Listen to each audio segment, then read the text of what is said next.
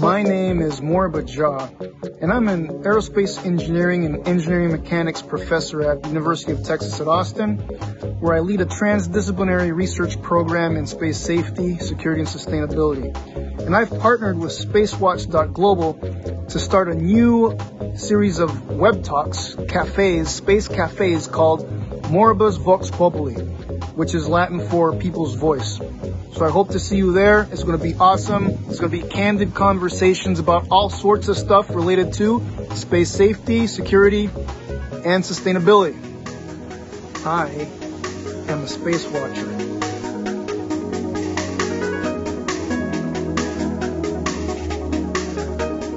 It's Thursday afternoon in Switzerland. It's Space Café Moriba's VOX POPULI time. Our next edition will begin very soon. As always, we really appreciate your participation and ongoing feedback, and we constantly learn and improve based on the feedback you give. My name is Chiara Monter. I'm the event coordinator at SpaceWatch.Global and host of the Space Café Benelux. We are a Switzerland-based online platform for information in and about space and new space activities in a geopolitical context. I know many of you are already familiar with our website, our bi-weekly and daily newsletters, and the Space Café podcasts. Our latest episode, released this Tuesday, features Barbara Balvisi of Interstellar Lab and the future of plant growth in space and on Earth. So super interesting, definitely worth a listen. And for all our fans of audio content, we have new episodes in our Space Café radio, where we talk with interesting people on the road, on shows, and at conferences. We also keep our fan shop online open for you to support us actively and become a space watcher. Torsten already talked about our supporter program to keep our independent work alive. And in our fan shop, our edition 1 has awesome merchandising products for you, your friends, and the ones you love. Your support is needed to keep our work alive for you. Now, if you've missed any of our previous web talks, we have an archive available on our webpage under the events section and on our YouTube channel. Now, ladies and gentlemen, it is my pleasure to hand you over for your host today, Professor Moriba Jah. Over to you. Yeah, no, thank you very much. Appreciate it as always. It's so nice to be able to come back to folks, in this next session of MVP, as we lovingly call it. And look, we've been talking over the past year or so about all different problems and issues with space safety, security, and sustainability. We see a growing number of objects on orbit, many companies coming alive and starting to thrive in near Earth space. But we also see issues of congestion, contested orbital space. We don't fully understand and able to predict people's behavior, how to interpret these things. People are scared in a great respect because of a lot of ambiguity, and there's a lack of trust, a lack of transparency, a lack of many things, even in the face of the excitement of a whole bunch of civilians, for lack of a better term, that have been able to go up to suborbital space or even go on orbit for a few revolutions around our globe. So this is really exciting. Humanity is really taking to the sky and interacting as a next kind of domain of experience. Now, that said, I recently went to the island of Molokai, where I was able to interact with a group of students, and this is part of something called Shifted Space, where it's a docu-series where I'm kind of like this Tony Bourdain for space, going around the globe, interviewing people, trying to connect to humanity. And my first stop was Molokai, given that Maui is a home to me. We actually have Vicky, who is from the Akaula School on Molokai, and it was just weeks ago. You can go to shiftedspace.org and check it out. It's just 5 minutes. But you'll see the students that I spoke to, and we talked about kuleana, which is responsibility, and this idea of stewardship of the environment. And, we've seen people like, Michael from the Outer Space Institute lead, this document signed by people all over the globe that we should really not perform anti-satellite tests and create more debris and that sort of thing. It's almost amazing that all this was done not that long ago, and then all of a sudden, kablam, somebody decides to intentionally blow up something in Earth orbit, generating a bunch of debris. People have already reacted as a consequence to that. Are the reactions based on reality or just perception? At the end of the day, it doesn't really matter if collisions with the debris against, ISS and that sort of stuff. It's like everybody works on perception. And the perception is now there is an increased hazard and there's a threat to human life. And people are behaviors have already been modified as a consequence of this sort of stuff. So my question to everybody here, right? How the hell do we stop doing this stuff? How do we do that? How do we stop doing this stuff? Seriously, if you feel a bit of rage in my voice, it's because I am angry. I'm angry, and to be honest with you, I am freaking embarrassed. I'm sitting here in my office in Austin thinking about those kids that I was with just weeks ago, and I'm sitting here embarrassed because I'm like, how do I go back to Molokai and face those same kids and talk to them about, trust us, the adults in the room. We're going to do the right thing for you when this sort of stuff happens. So look, it's hard for me to not get too emotional over this, because when people say, hey man, what do you do on your, what's your hobby? Moriba, what's your hobby, man? What do you do when you're not worried about this stuff? I'm like, this is my life. There's no separation between who I am as a person and this is my dharma. This is my soul's purpose, is space environmentalism, right? So there's no daylight. There's no separation. This is me. So when this stuff happens, I feel that this is in many ways an assault to my own being and what I'm trying to do. And I don't see how other people would not feel that way. So look, I've said enough. We have a great set of guests from all over the globe.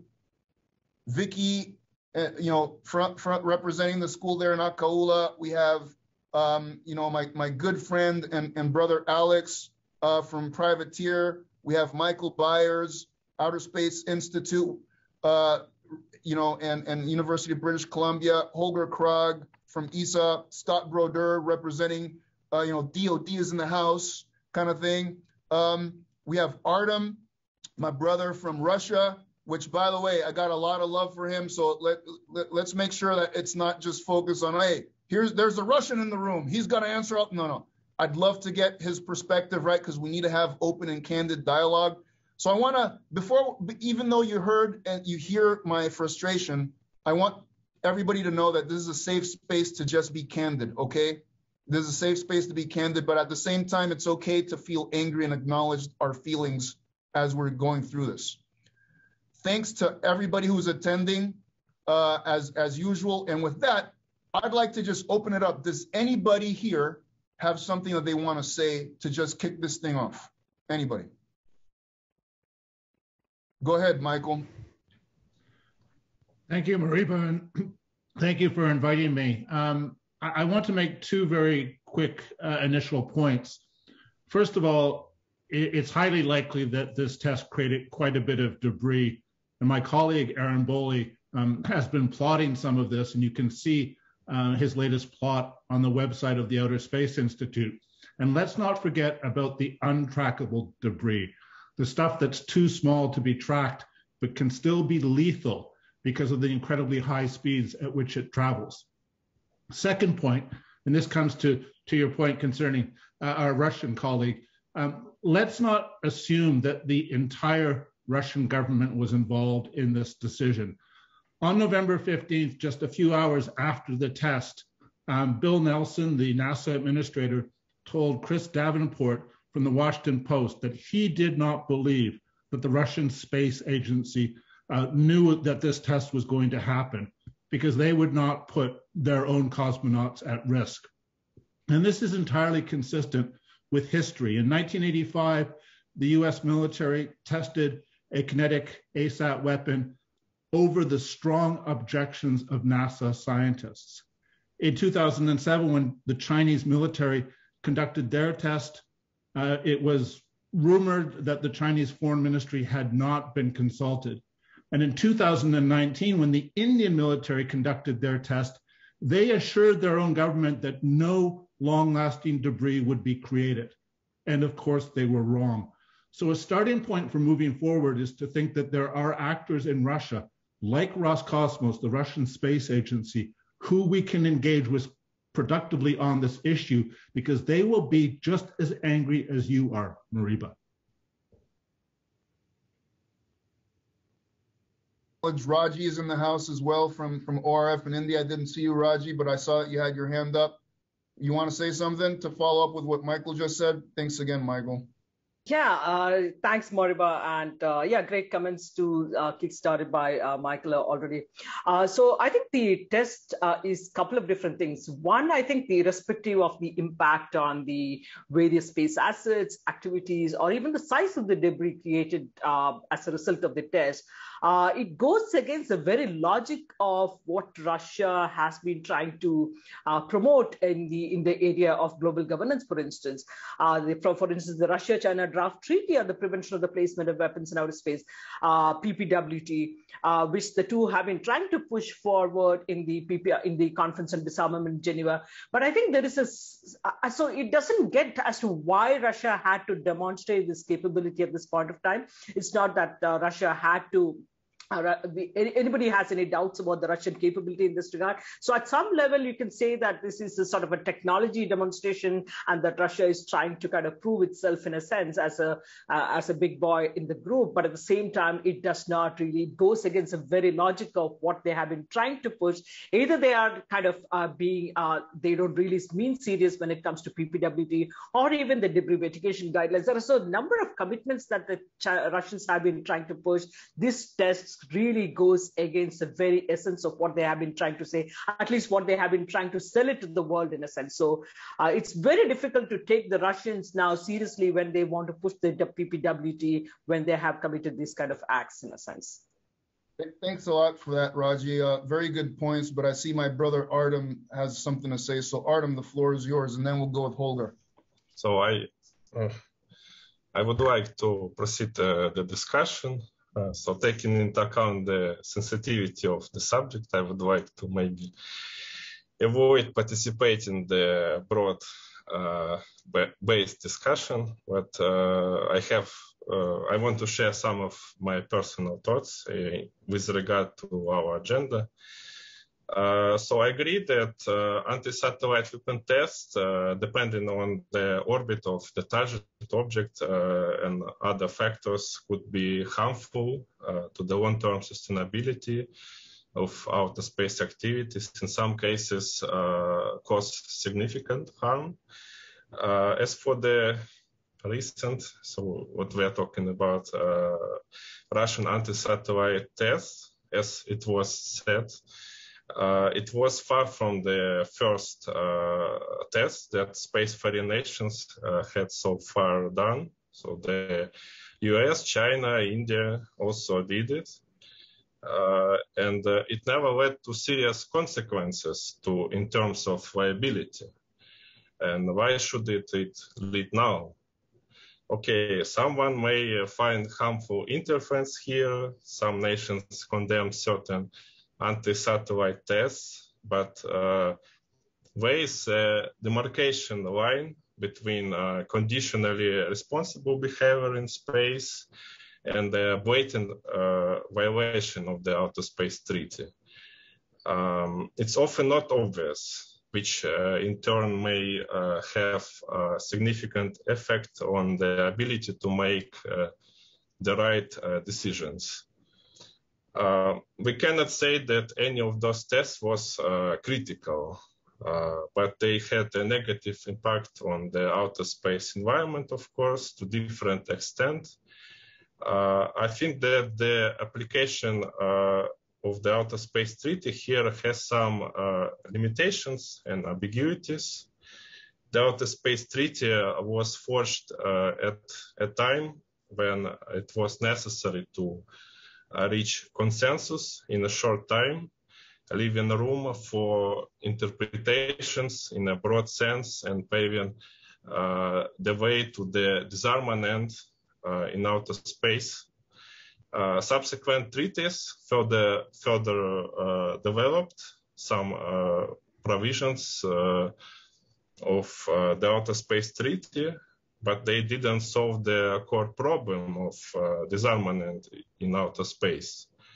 I am inclined to think that the Outer Space Treaty in this regard was a temporary solution that is unable to address now all the challenges of disarmament in outer space. Taking into account the kids' term that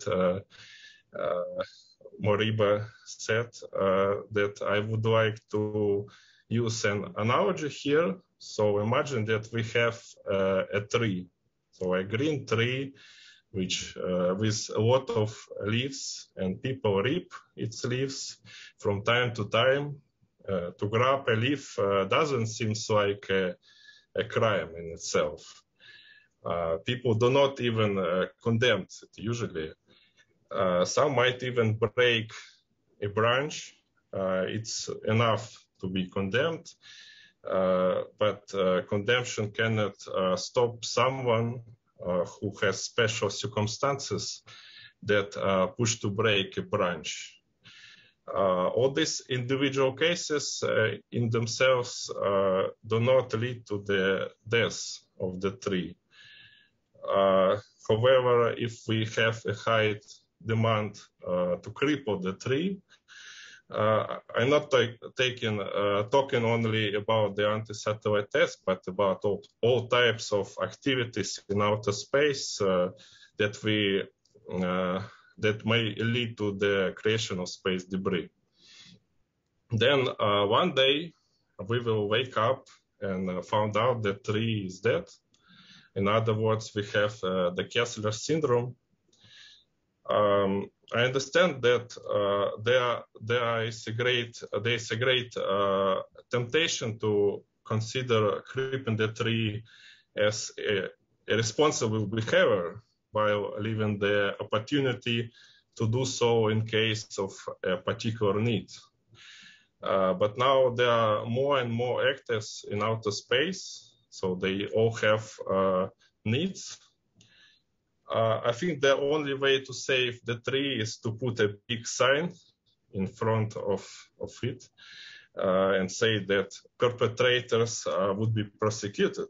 It would make any nation or group of decision makers realize that they are about to commit an illegal act if intended to break a branch or something. In other words, I think that nations should pursue good faith negotiations to sign an agreement that limit the use and proliferation of anti-satellite weapons,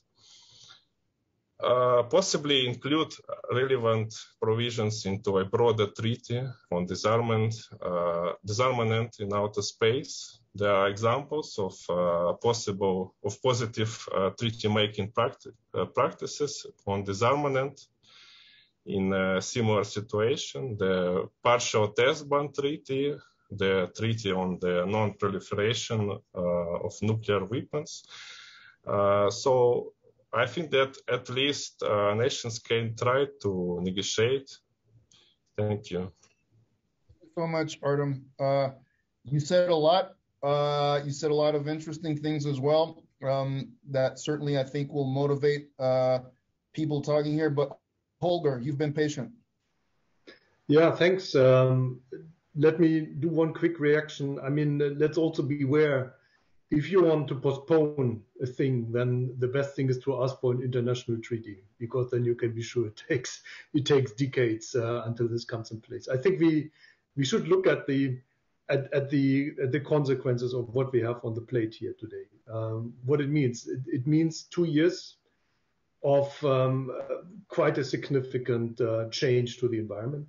Speaking of ESA fleet, where we fly 20 spacecraft, we believe that a couple of our missions, Swarm and Aeolus, will have to do twice of the number of collision avoidance maneuvers. So I share the frustration and desperation about this around the table. And I also ask myself, how can that happen again? I mean, we know the experts in all these countries, and they are outspoken experts. They know very well. I know them personally, and they are simply not asked. They are simply not asked, neither in that test nor in the test before. I'm pretty sure they are not asked, because if they were asked, they would have said that this test has a direct consequence for Russian military spaceflight itself, which operate in the same altitude. Everybody working on the problem knows that the problem is largest in the altitude where the test happened. And there you have all the other military missions, many Russian satellites I could name.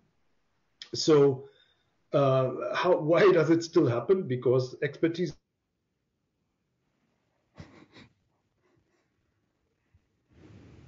Technology, folks, this is the way things happen. Sometimes photons don't want to cooperate. Look, while Holger tries to get back on this, Raji, if it's something quick, I want to give other people a chance to chime in. Yeah, very quickly on the point Artem raised about, I agree with him on the outer space treaty, the limitations advanced of it. states, like the one you're talking about, undemocratic. Yeah, looks like we lost them. So keep on going, Okay. Raji. So yeah, absolutely. So there are limitations to outer space treaty. For instance, the biggest the drawback is that it does not really talk about the conventional weapons or weapons other than the WMD, weapons of mass destruction. But here in this particular case, I think my point is that Russia's ASAT test is a violation of the commitment under the Outer Space Treaty Article 9, which states that parties who undertake activities in outer space shall do with due regard to the interest, and also in case of harmful interference, harmful contamination, the states have to sort of notify these activities and so on and so forth. So there is a point about, even though outer space treaty has its weaknesses, I think there are still clauses that Russia could have adhered to. Article 9 of the OST is particularly important in this regard. Let me stop there. Thank you, Raji. My brother, Alex, privateer, what's up? You know, I also agree and both simultaneously disagree with Artem, right? So I think, and Artem, thank you for not just the honesty, but also for the bravery of making these comments here today. Let me start with what I don't agree with, because I don't think that there's room for interpretation, right? There's no such thing as an appropriate time to blow something up in space, with maybe the exception if we could do that to save planet Earth from some imminent impact where humans are at risk, then maybe we could all talk about the consequentialist kind of moral reasoning of blowing something up in space that would put our future space activities at risk or planet Earth at risk. But I don't think there's even an appropriate elevation for an ASAT attack, even if it was very low. I still don't think that it's appropriate. And I don't speak on behalf of the US government any more than Artem wishes to speak on behalf of the Russian government for our past actions, but I certainly don't condone them, right? I think our own behavior, while it was early and definitely misled, and I'm not trying to make excuses for blowing things up in space, I certainly don't condone the abhorrent actions of the United States in space in the past for what we have done. And, you know, we've done things that were equally silly, and we wouldn't do them again. I think we've learned from that. I do agree with Artem, and I do agree with others here that we don't have an effective modern day space treaty. And it does require good people with good intentions for all humankind to assure our safety and our scalability of space. It requires us as humans who cohabitate planet Earth to do the right thing and to interpret that for the betterment of all of humankind. So I think this is a really hot button topic, and all of the issues raised over the treaty, the articles, the amendments, the requirement to actually have a way to police space, whatever that means, in terms of a party that actually takes action and holds people accountable, that seems super valid. But I just wanted to say that. And Artem, thank you again, because I really, I think it's an open dialogue, but I appreciate that. Oh yeah, my brother. Thank you so much. Really quick, Michael, before we open it up to some other folks. Yeah, I might be the only international lawyer in the room.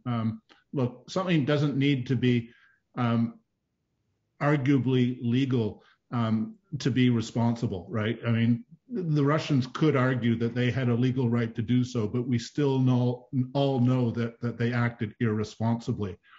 Second, very quick point. This might actually have created an opportune moment for international diplomacy. And I'm calling on the Russian government to come to the United Nations, to the new open-ended working group that's been created this fall on space threats and the development of norms, and sit down as a good faith actor and lead the development of a ban on the testing of kinetic ASAT weapons. Russia is in this as much as everyone else. We're now in a situation of mutually assured destruction with regards to space objects in low Earth orbit. So we can move forward together. We can say, okay, big mistake made. Let's fix this. Let's move forward together as an international community. Thank you so much, Michael. So one of the ways that we love to roll here on Moriba's Vox Populi, right, is it's not just people here as guests pontificating and kind of giving you their own kind of tidbits, but we keep it real. We bring people from the crowd on board. With that said, I think I'd like to bring on my bro Michael Maloney, who's a staunch supporter of these things. So Michael, you ready to come on stage and like make your presence known, man? Drop some knowledge on us. What's up? Well, I have can you hear me? Oh, of course. Okay. So the Outer Space Treaty is very applicable here. It obviously hasn't been very effective. And how do we fix that? I think that's the question. Where's the enforcement mechanism? Where are the consequences of behavior that's outside of the norms? This is obviously, in this day and age, when all the arguments made about debris, to intentionally create debris in this orbital altitude is inexcusable. Where's the enforcement mechanism? How do we do this? We don't need a new treaty. We need to use the treaty we have. And I think we need to figure out how we're going to police this behavior going forward. Well, look, before I open it up to people who might want to answer, let's bring on Christian Unfried.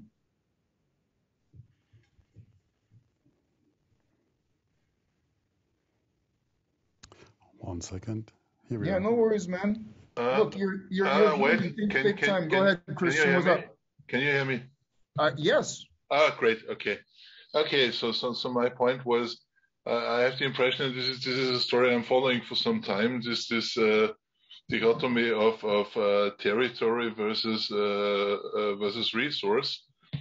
And I have the impression currently everybody tries to secure and to conquer territory in outer space. And the question is this the lesson, the only lesson we've learned from 20th century, that we're still conquering territory before we discuss about protecting resources? Yeah, so here's the thing, man. I think those are great questions. How do we enforce stuff? And this idea of conquering in order to like manage resources. Look, Christian, I don't mean to say this pejoratively, but it's like, I don't know, they're like indigenous people around the globe, Native Hawaiians and like the Inuit and the Maori that don't conquer anything and happen to do a really good job of managing a resource based on stewardship. So this idea that conquering is a requisite or prereq to managing a resource, sorry, bro, I'm going to say that, try again behind door number 2. Moriba, to make it clear, it didn't mean I think this is the right way, just the opposite. So maybe if I was misunderstood that way.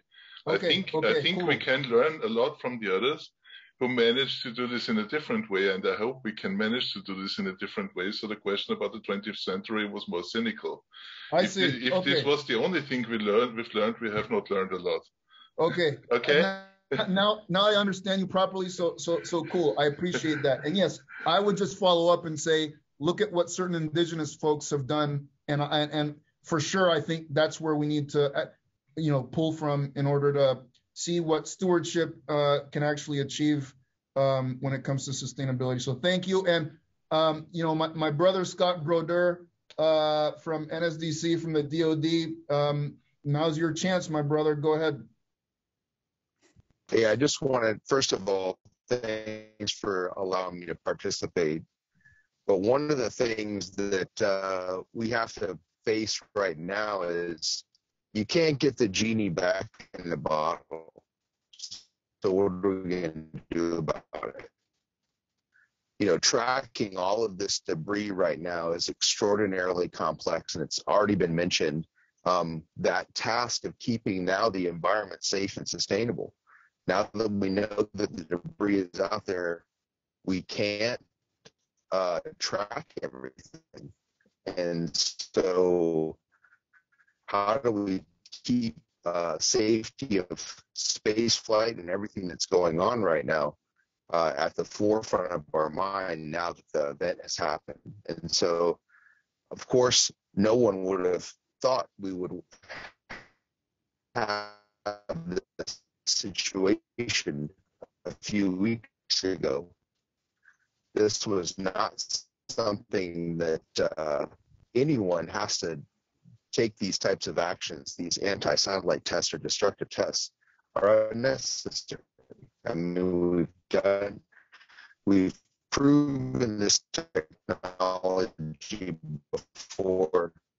It's not a great to be able to have done this test. But now that it is done, we have a debris problem that we need to be a flight and sustainability moving forward. Thanks, Scott. Maybe I don't know if you are trying to have your video on. Did you hear any of that, Moriba? Yeah, we did. I would say, keep your video off, and that'll help with the bandwidth. I think overall we got it. It's Christina Aguilera's "Genie in a Bottle." That's what I understood from. Yeah. No, thank you, Scott. Appreciate it. Vicky, you've been silent, so I'm just gonna. I know I've been just waiting for you to chime in, but now I'm gonna forcefully, kind of say, hey, what's up? I'm taking aloha, everyone. Taking a minute to listen and learn. I'm an educator with a liberal arts background, so I'm feeling. There's a sense of needing to learn more and listen more. When Moriba came to our school, our school was founded on an environmental platform.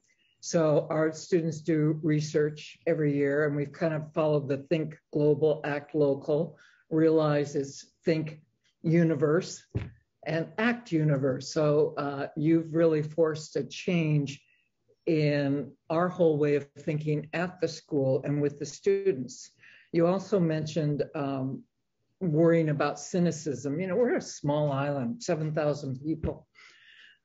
So we can affect change and measure it and see it in this small parameter. So taking that outwards, and your question to the students was, how can you take what you've learned here terrestrially and apply it outward? And our students certainly, and myself included, don't have the background and the whole geopolitical thing to understand ramifications, although we know they're out there, but we don't know in what way. It's certainly engaged us in an incredible discussion since you've been here. You would have, day before yesterday, we were up reforesting with natives, plants in an area. So again, that switch in, but it is all about our environment. It is all about what we value. And the students really want, when I speak, I guess I'm speaking for some of their thoughts. Maybe somebody can answer this. I have a question.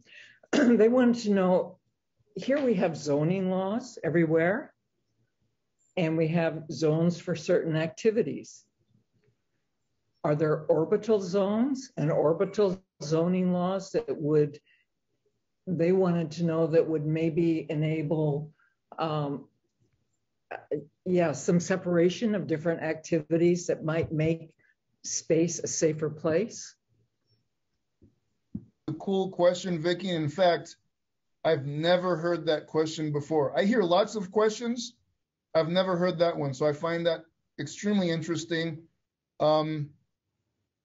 Please, goes without saying, but, please give all my love to all the students there. And everywhere I go, I carry the lays, I carry them within me, and it's very moving to me. Thank you. So let me open it up here. Who'd like to address Vicky's question, the zoning?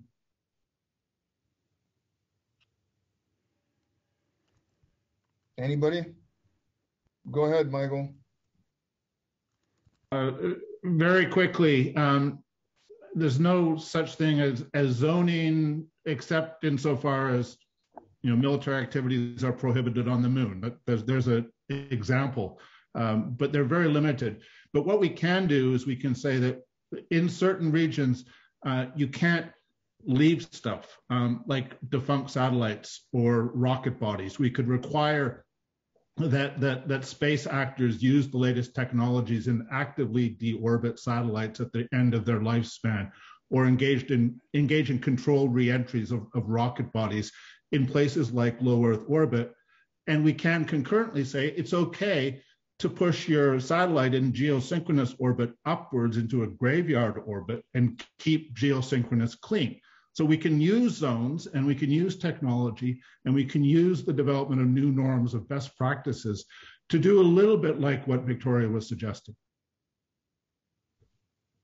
Thank you, Michael. By the way, when it comes to graveyard orbits, I just want to put it out there. I really hate those things. It's like an orbital landfill, right? So I'm not saying, Michael, that you're saying graveyard orbits are great. You're just giving an example of the zones, but I'm just going to say in terms of environmentalism, it's like, it's not long-term sustainable to just put rubbish up in a garbage zone, in my opinion. Alex, you had your hand up. I want to honor, and then we'll go to Holger. Yeah, sorry, I just wanted to make a couple of comments on the International Space Treaty. It really requires major amendments, right? I mean, it's not just what it is today, but I think that some of the things that we're all talking about and some of the things that can push humanity forward, we need to actually first start by acknowledging commercial actors in space, not just nation state launching partners. Like, we can't treat these objects as if they're owned by the nation states where they were launched from when it's a commercial satellite. I think the other thing that is really close to my own heart is that I think we need a good citizen act in space, because, to Scott's point, we don't have an entire picture of all the data, and companies in the SSA, SDA, STM community, I mean, including privateer, I'm not going to make this a company pitch, but I believe we're all working together to put assets both on orbit and on the ground to fill in those gaps, to help track the small things persistently, that we currently can't either see or we can't see reliably. I'm heartened to see more cooperation and competition in those markets, companies actually working together to try to solve the problem regardless of the best personal gain. But I do think a good citizen act is required. And what I mean by that is, if you know something bad's going to happen, or you can see something and you can act, or you can alert someone who could act, you should be obligated to do that. And if you don't do it and bad things happen, you should be liable for not stepping in and intervening, even if it's with the information, right? And this is really important as we talk about conjunctions and bad things happening in space. If you know something's going to happen, if you see something, say something, right?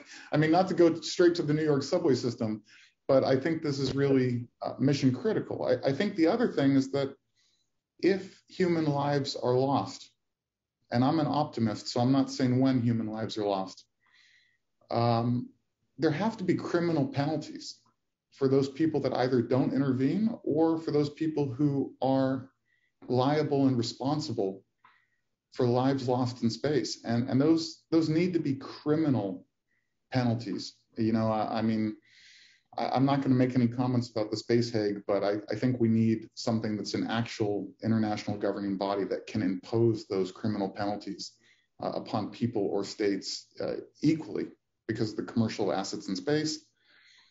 I also agree with all the comments. We need an actual governing body, but one that actually has funding, right? A big part of this problem, when you look at the initial treaty and the amendments, is that it was driven at a time when nation states were the only people putting anything in space. So the idea that something bad happens and we try to do the right thing as humans, and now it's, okay, I represent my nation state launching partner, you represent your nation state launching partner, something bad has happened between us.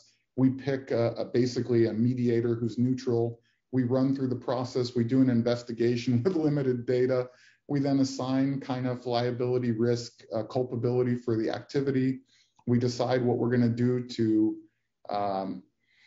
you know, to help compensate each other for whatever has happened in the event.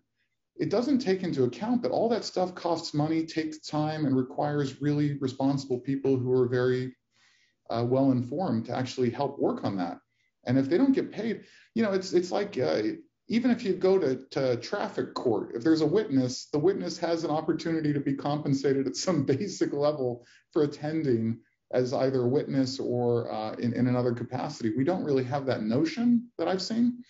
And you know, and forgive me, Michael, because I'm sure you know better. But I also think, you know, to Victoria's point, we have to agree on how we talk about the objects and how we identify what orbital planes they're in, and you know, start to identify by orbit where activities are happening. And we should have, and Moriba said this in the past a million times, so I'm ripping you off mercilessly here, but we need almost like country code ideas for orbits, right? If everything's on one orbital shell and we number it that way, then at least we know where the asset is that we're talking about when we start talking about catalog ID numbers. It's not the missing parts of the Rosetta Stone. So I know that's a long rant, but I guess what I'm saying is I agree. We need to make some major changes, and they need to happen really fast, because things are moving in fast, a hell of a lot faster than space policy. So I'll shut up now and lower my hand, but thanks. Thank you so much, Alex. Holger? Yeah, there were a lot of interesting things in there.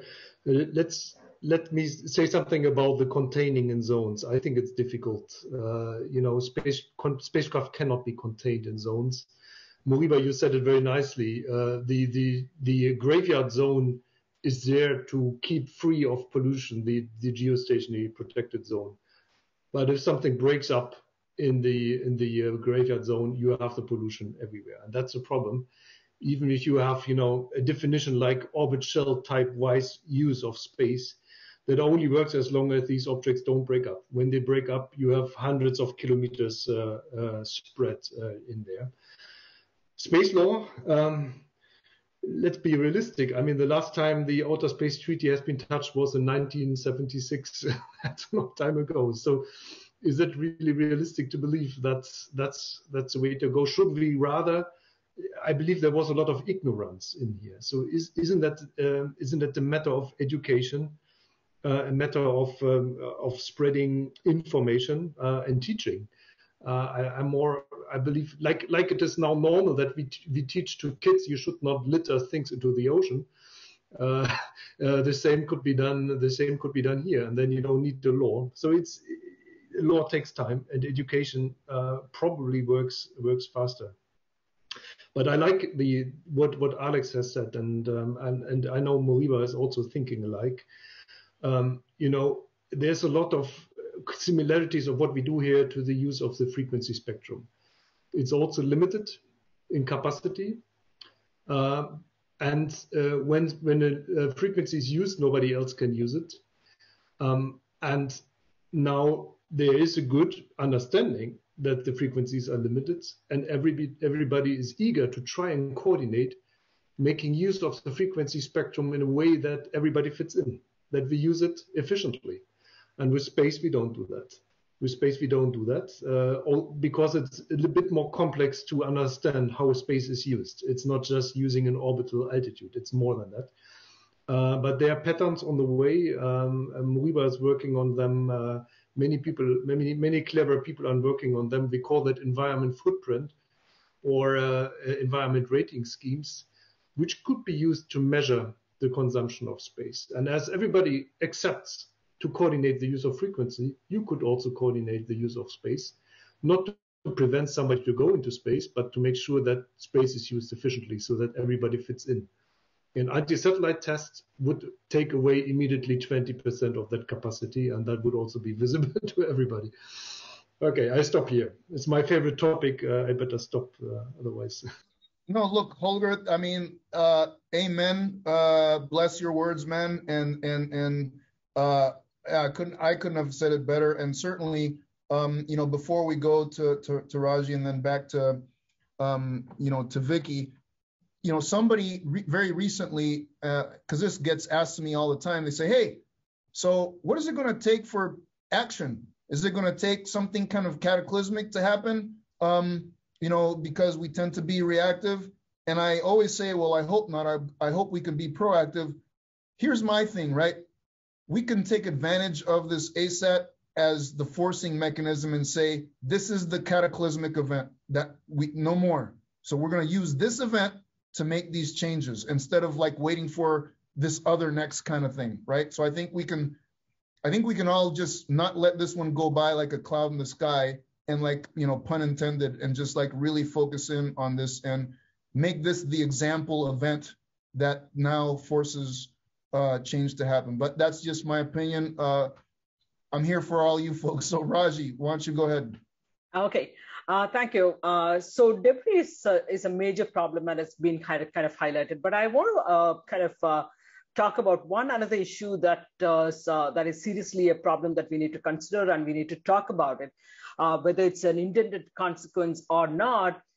With the Russian test or more ASAT tests by other countries, we are normalizing bad behavior or a threatening behavior in space. So how do we get past that? Because I think one state believes that they are doing for certain deterrence purposes. There are others that who are going to be doing that. So in a sense, with more and more ASAT tests and similar such kind of actions, we are normalizing this bad behavior. That is something that we need to do something about.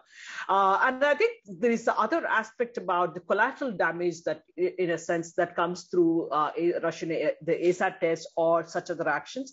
That is essentially many countries' satellites operate in these spaces, and essentially you may be sending a message to one or two powers, to the US or European countries or others. But the fact is that many other countries' assets are also going to be affected, which means that you are going to be expanding the number of countries who is collaterally affected in this regard.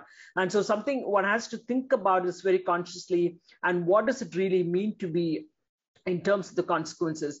Collateral damage is something that we need to think about, and because otherwise it could draw a whole lot of other nations whose satellites are also going to be affected, and that could only strengthen the kind of sort of a hostility and so on and so forth. So I think we need to make moves towards how we reduce the tensions. So in that regard, information sharing or transparency efforts or education, I think these are important measures that we need to kind of work on, and that's an important step. And get into the habit of collaboration, and maybe start with the least common denominator approach, in a sense. A few items on the agenda, if we can pick on it and start working, start getting into the habit of collaboration, I think that would be a great place to start.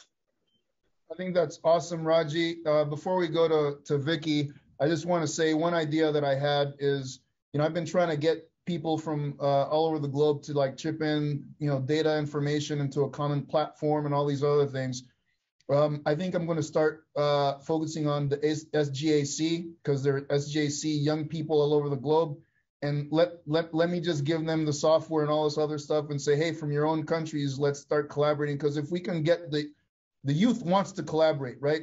And I think if that next generation of the people that are going to be employed in all these different agencies, commercial, government, that sort of stuff, if they already have that camaraderie and are already working together, as they get into their full-time jobs, I think that'll just propagate through the system, and then we can weed out these lethargic, monolithic thinking people that are not very much into collaboration. But Vicky, go ahead.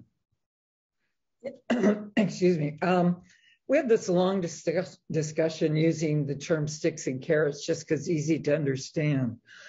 And how do you respond? And certainly enforcement's a huge issue. We can't enforce our fisheries quotas. So, just take that out to a bigger cycle. But we had a long talk about sticks and carrots. And the kid, just to think on, the kid said, the quickest response is to a stick. You take away my computer, you ground me, and I do what you want momentarily for a minute to get my things back so I can do what I want to do again. And I just keep repeating that cycle. So quick response, but it doesn't change a behavior. It doesn't change a behavior for the most part. Carrots, on the other hand, what kinds of rewards, and you referred to a few of those, I heard a few references. What kinds of rewards could we provide that would encourage nations to work more cooperatively, to engage in more ethical behavior, both on Earth and in space? And they were really struggling to try to come up with some of those ideas and work with them. And I found that hopeful, inspiring. I want to continue to encourage that kind of discussion with our young people.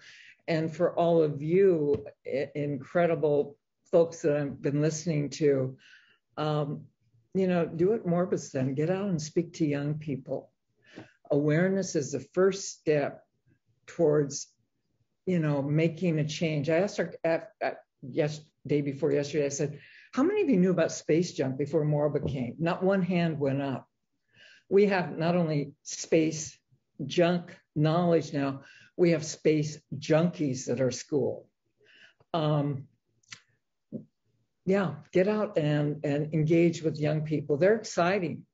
They don't have boundaries or constraints about, can we have zones in space? They can think out of the box because they don't know what the limits are. I think that's awesome, Vicky. And certainly I'm trying to work on finding the resources to get one of my telescopes out to Molokai and get the kids involved in tracking stuff personally.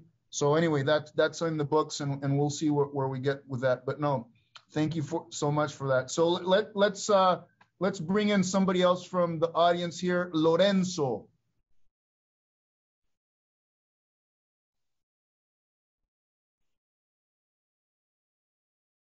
Lorenzo, can you hear me, Lorenzo? It's like, where in the world is Carmen Sandiego? Where in the world is Lorenzo? All right, looks like Lorenzo, maybe he went for a coffee break. What's up? No, can you hear me at all now? I can now. Yeah, all right, sorry about that. It's all right, brother. We just have all day for you. All right. So I was just sending a question in the chat actually, and my question was about the Outer Space Treaty, and we know that actually it's a little bit outdated, but at the end of the day, are better rules really needed if they are not enforced anyway? So the question I would have for the panel is how can we help nations that actually enforce those rules that we know that are enforced at national level anyway? Can sanctions be a way, or there can be a more positive set of rewards that would actually help ensuring that the rules that are already there are actually enforced? Thank you. Michael. Well, we've managed to save the ozone layer by eliminating most of the use of chlorofluorocarbons without requiring a police force or mandatory enforcement. There's a lot of mutual self-interest here. And we've done it in space too, and we did it quickly. In 1962, the US tested the Starfish Prime nuclear device over the Pacific Ocean, surprised themselves and everyone else by damaging 6 satellites. And within a year, the United States and the Soviet Union had concluded the Limited Test Ban Treaty, prohibiting nuclear tests in space. So we can do this. We've done it before in other areas. We've done it in space. We have an open-ended working group that's just been created at the United Nations. Russia has every incentive to come to the table to be a constructive partner in those negotiations. So let's move forward. Let's deal with the opportunity rather than focusing on the condemnation against Russia. Let's make Russia the essential partner in this, because they have just as much as at stake as any other country. They have assets in low Earth orbit. They have cosmonauts. They're a major partner in the ISS. So let's pull together, and let's remember what I said at the beginning. Do not assume that every significant part of the Russian government was on board with this test. There will be friends and allies in that government who want to work with us. Thank you, Michael. Raji? Yeah, very quickly. So the Outer Space Treaty, yes, like Lorenzo said, it is outdated, but at the same time, there are points that we can work with. And similarly, there are the other associated agreements where there is registration convention. So the key question is, how do states who are party to these treaties and agreements comply fully with those agreements already committed? For instance, registration convention, take the case of that. Countries do not give full information. So how do we get countries to play by the rules completely and entirely, furnish all the information regarding their launches and so on and so forth? So that's number one. Second, related to that particular question, he also had questions like whether technology controls or things of that kind, restrictions can play an effect on additional countries not going down this path. That's a great question, but the fact is that countries like Russia or China, who have already been developing these capabilities, or the United States or India and kind of things, these countries are not going to, technology restrictions or technology export control regimes are not going to work. Deterrence cannot work because more countries going down this path, it's only going to raise the levels of insecurities. So in a sense, all the countries somehow have to recognize that it is going to be hurtful to everyone. It is not a sustainable activity. And I think there's a particular responsibility on the 4 countries that have demonstrated this capability to come together to call for a moratorium and make sure that others do not cross the line in a sense. Something like a new norm like NPT kind of thing could come about, but again, and I think the moment is right now because I think this has been a pretty catastrophic, sort of an impactful event already. So there is some need for a sanity to prevail before anything more catastrophic happens in a sense. Thank you for that, Raji. And I'm going to go with Alex and Vicky real quick, and then we're going to focus on closing remarks because we got 15 minutes left. So go ahead, Alex. Okay, I'm gonna speed talk, but to Raji's earlier point about unintended kind of second order consequences, within hours, if not the first few days of the ASAT attack, we had several other satellites die, and those were in kind of that red conjunction risks directly after the event or within the first 10 or so orbital cycles after the event where we could actually see more. Is correlation causation?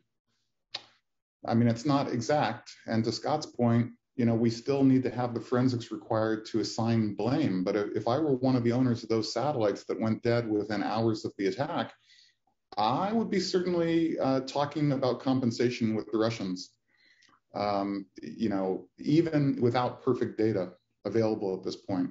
And I think to Lorenzo's point, the treaty is really outdated, right? I mean, not only is it really outdated, but the last time it was updated was like 3 to 4 years after the Marine Protection Act said it was a bad idea to put toxic waste in the ocean. So we need to revisit this, but we also need, again, I think it's about funding and having a governing body that has teeth, and they actually go together, right? So I actually think there's room here to talk to launching partners about, hey, if you're enabling the stuff to go up, there needs to be a tax that helps pay for that governing body to actually monitor good behavior, because it benefits all of humankind. So I'll shut up now, but that's thanks for taking the question. Many thanks, Alex. Vicky? The ozone comment got me to thinking. Global warming. The idea of making something so important to a group of people through their knowledge and information of it, when we value something, we take care of it. You know, we don't need a reward. We don't need sticks and carrots. When something threatens our way of life, and I don't mean political way of life, I mean health, safety, then we respond. And I guess we need to raise that level. My suggestion would be to raise that level of awareness in the broader community about the threat to our happiness, and get that to deeply matter to enough of the Earth's population that then we don't need the sticks and carrots. We don't need the rewards or reminders. That we do it because we know it's in our best interest. Absolutely. Thank you so much, Vicky. Look, so this is, you know, time flies when you're having fun. We could definitely be on here for a very long time. So let's just go with some closing statements from everybody. And I'd like to, given that we lost Scott a little bit, I'm gonna let Scott provide his kind of closing remarks, statements, views, feelings, that sort of stuff. Okay, thanks, Moriba. Can you hear me? Yeah, absolutely. So I really appreciate the opportunity to participate. This has been a great dialogue and lots of learning, hearing the perspectives of other people in the space enterprise is important to me as a representative of the DoD, and it's important to understand how we can come together and take the steps in the future that can right some of the mistakes we've made. And so as of this morning, we're still looking at, am I losing you, Moriba? Well, it's kind of, am I good to go? Can you hear me? No, I mean, we can hear you, but it's almost like you're speaking whale, like you're talking through water or something, but it's, you know, it's, look, we have patience to hold the space for you, my brother. So keep on delivering and dropping your knowledge.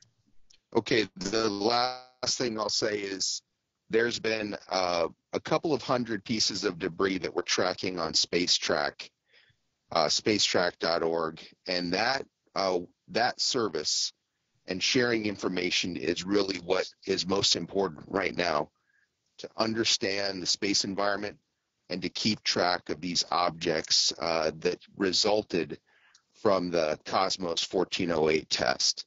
And so I'm looking forward to continuing the work with the community to prevent any further destructive tests in the environment so that we can keep this shared space safe and secure and a place that we can sustain for years to come. Thanks for having me, Moriba. I appreciate it. Anytime, my brother. 6 ways till Sunday. Thank you. Look, that said, let's get Artem to some closing statements, Artem.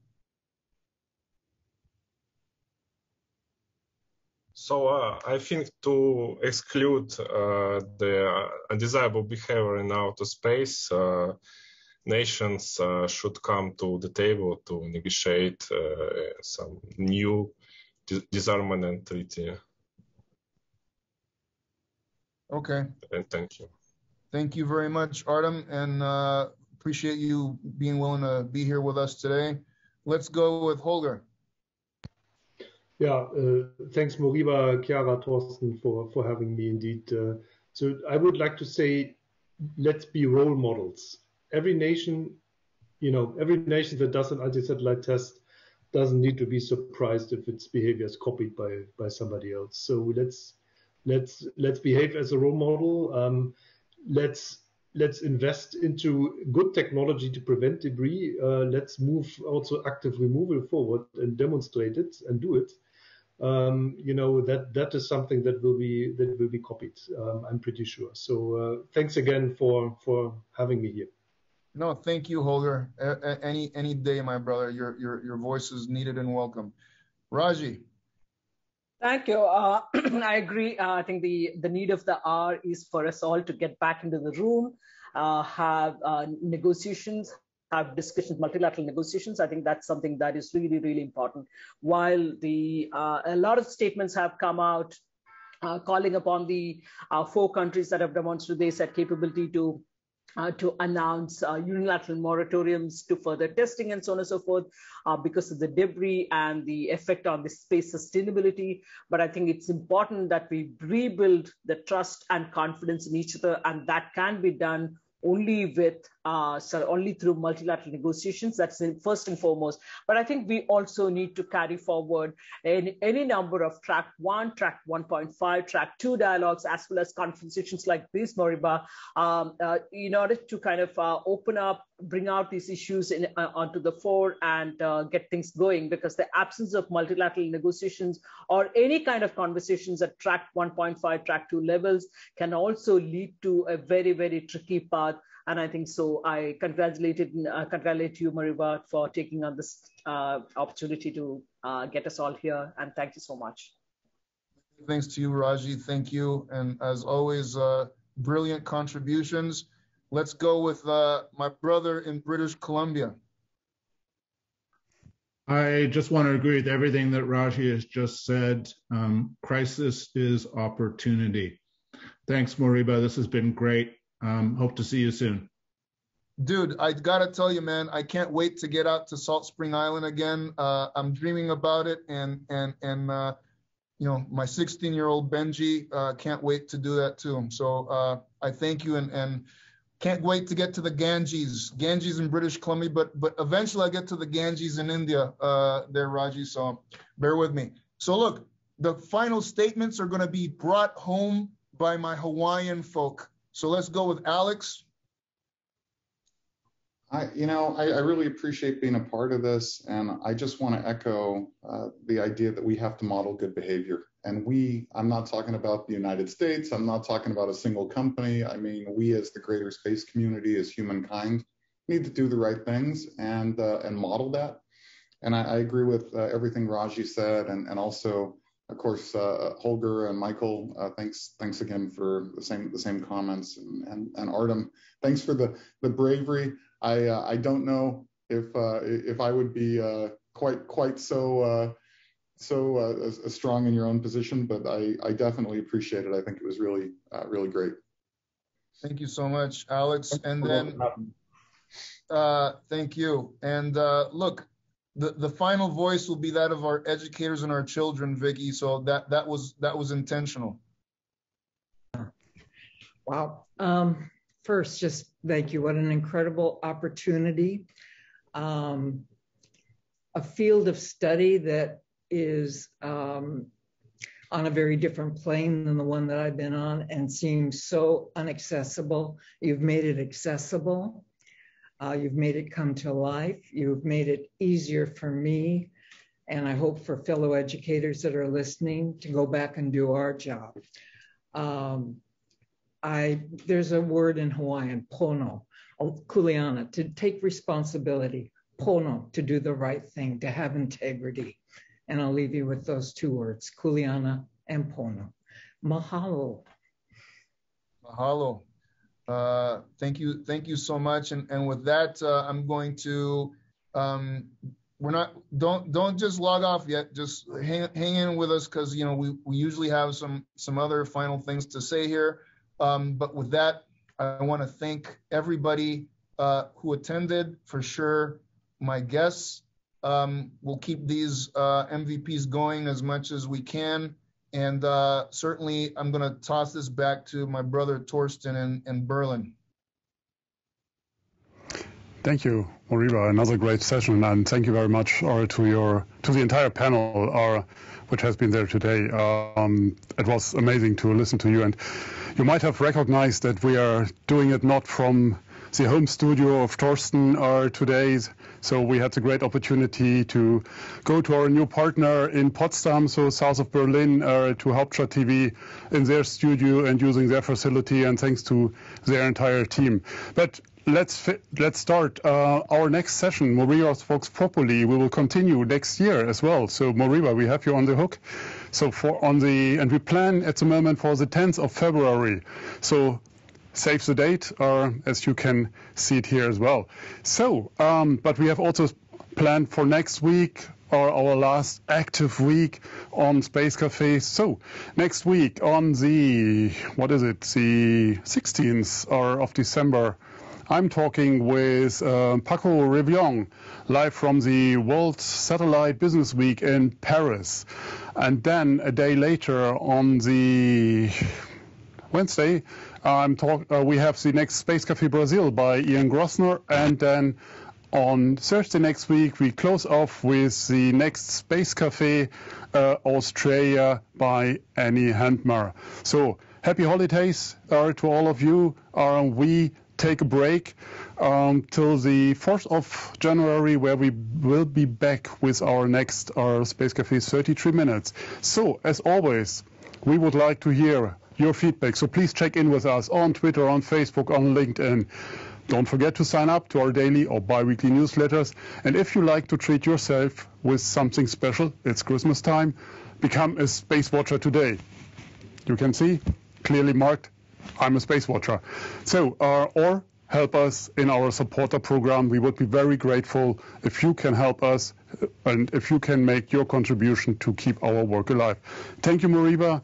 And thank you to your incredible panel for this inspiring talk and being our guests today. Thanks again to this entire team for these new challenges today, but running it as smooth as always. I hope you all will stay safe and stay healthy. Thanks for joining us. Hope to see you next week. In the meantime, visit our website and follow us on social media. And don't forget, become a Space Watcher. Thank you very much.